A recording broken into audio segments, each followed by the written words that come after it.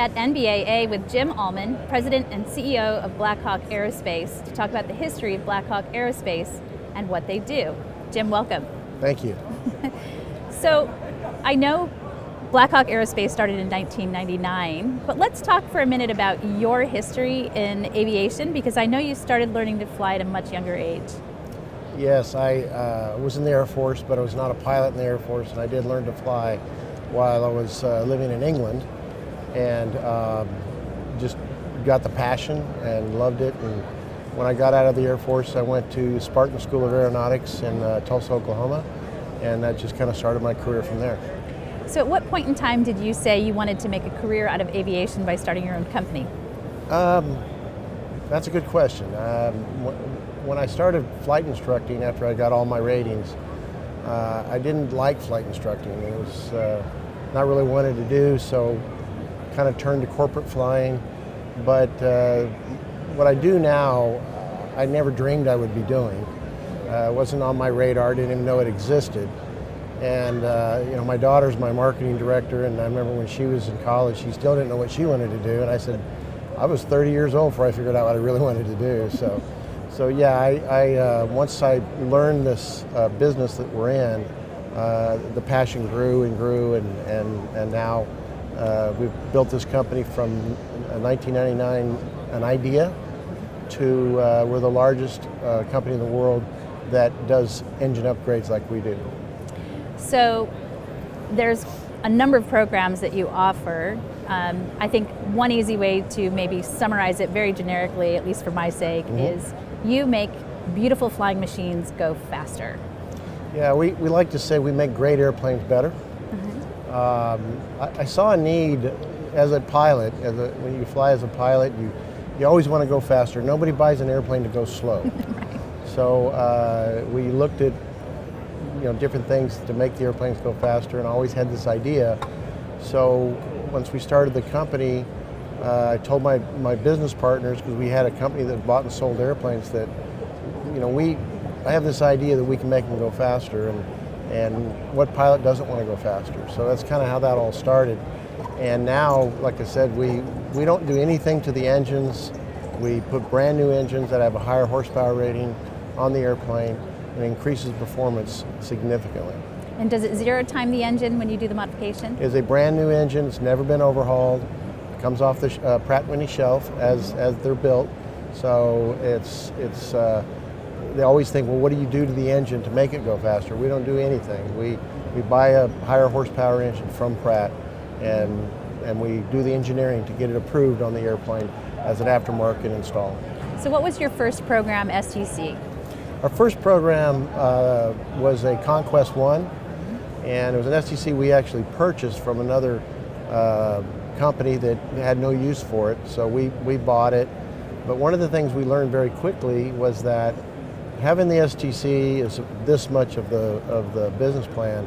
You have to have a contract with Pratt & Whitney.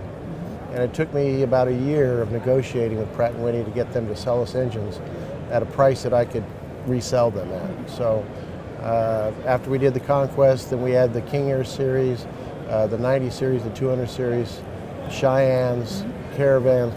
It's always been a very stepped platform that we wanted to make sure whatever we do is safe, and whatever we do is going to be accepted in the marketplace. And sometimes you got to guess, but so far, knock on wood, I've guessed right about 99% of the time.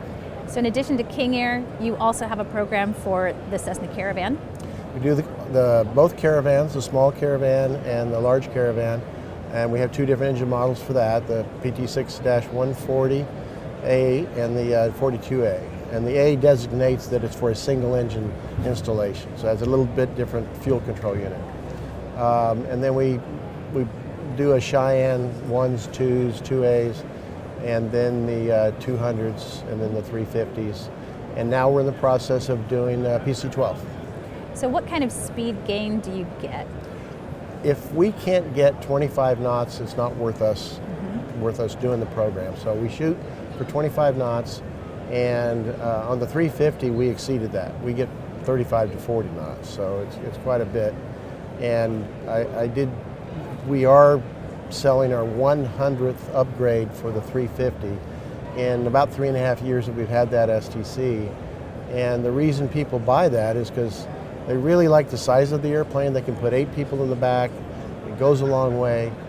But now we can give them near jet speeds while still carrying 9 people in the back. And that's been very popular, very popular. So 100 people so far have said, it's worth it, let's do it, let's upgrade it. And nobody has ever called me and said, I wish I wouldn't have done it because I like to go slow. You don't buy an airplane to go slow. So there's a lot of talk about sustainability in aviation, and obviously getting an airplane to altitude faster, I assume, provides a level of efficiency that helps aircraft operate more efficient, sustainable way. Yeah, sustainability is kind of the new buzzword, and our industry has to adapt because it's coming. And I don't know that electric engines or motors are quite there. It's really not the motors, it's the battery. So I think there's going to be some hybrids that come down the line, and our job will be to integrate them into existing platforms. And we're really looking forward to that, to integrating a electric, turbine hybrid type engine. So you have part of the engine is regenerating the batteries in flight, and then part of the engine is helping cut your fuel costs and your fuel flows and all that. And I think as an industry, we're all working very hard towards that end to try to meet the mandates of 2030 and 2035. So I would assume with an investment in a program like this, increasing the aircraft speed, there's also an increase in the residual value of the airplane. Oh yeah, I mean, everybody that buys our upgrades generally could turn around and sell the airplane for more than they have invested in the airplane. And we spec on them ourselves. We'll buy an airplane, put the engines on it, resell it, and it does very well. So the value does go up, almost dollar for dollar, if not more, for the cost of the upgrade. So it's a value. The accountants like it. Of course, the pilots love it. So if the guy in the back says it's good, you're good to go. So I imagine that you have both in your customer base individual owner operators as well as fleet operators? So it kind of runs the gamut. Our Caravan upgrades, we sell to a lot of skydive operations because they can double their income because they can do more climbs, jumps, back to land, climb, jump, back land, back to landing. And so a lot of skydive operations around the world have bought our upgrades. And then you have the UN in Africa uses our engines on a Caravan to fly into unimproved runways and carry a lot of people or weight or cargo in and out, where we can give them better performance to come out. And then you do have the fleet operators that have several cargo planes that they'll upgrade their Caravans for that. But in the King Air fleets, it's generally more limited to corporate owners and individual owners. The smaller the plane, the more chance it's going to be a pilot owner. And the larger the plane, he's going to have a professional pilot up front, and then the people in the back are paying the bill. But they like the fact that they're getting from point A to B a lot faster. So are there other programs that you're looking at for the future? As I mentioned, the PC-12 is our next program. We're actively flying that. It is in flight test mode now as we speak. Our engineering is down the road pretty good on it, and we're hoping to have that approved by May of next year. And then following on that, we're probably looking at a TBM 700 upgrade on the old legacy airplanes. And then after that, who knows? But there's always something coming, and we listen to our customers a lot, and they'll come to us and say, have you ever thought of this? Have you ever thought of that? And sometimes we say, well, no, because there's some reason why it won't work. But if it's a good enough reason, then we'll spend some time and money and explore it. So we're always innovating and trying to find the next big thing out there. Is there a certain amount of time that it takes to introduce a new program like this? Obviously with the STC, I know, FAA approval can be a lengthy process. That's a great question. We're probably the fastest in the industry at getting a STC of this significance to do an engine upgrade. So on the 350 and the 300, we got the STC in a year. Wow. Most companies, it'll take them 2 to 3 years, 3 to 4 times the cost. We've done it right. We've always worked hard to make sure we do everything the FAA expects us to do, so that when we turn in all of our engineering, we come away with a yes. And we don't come away with a no, because you start losing trust with the FAA, then they really look at you a lot differently. So it takes us about a year to get it out there, but we start marketing as soon as we start flying. So the PC-12, for example, we already have 5 contracts and deposits in place. Amazing. And we just started flying it a month ago. So it's going to be a successful program.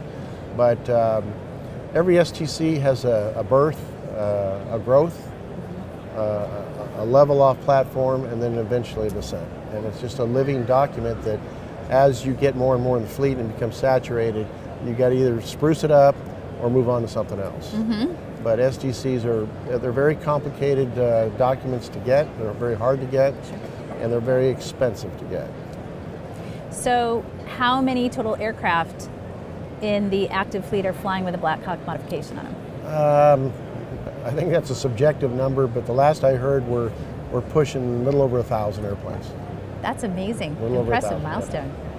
Yeah, our closest competitor that really doesn't compete with us anymore probably did about 50. Oh, wow. Okay. So yeah, and since 1999, we've done over 1,000 airplanes that have our STC on it in one model or another, and we're still selling. I think we're going to sell 2 or 3 here today, and this show's a great show. It's a great turnout, and I think that we're going to come away with several contracts. Amazing. Well, congratulations on the King Air 350 milestone. That's incredible. We are really appreciative of your time today. I know it's a busy show. We don't want to take up too much of your time, but thanks for being with us on Business Air TV. Well, thank you for having me. Thank you.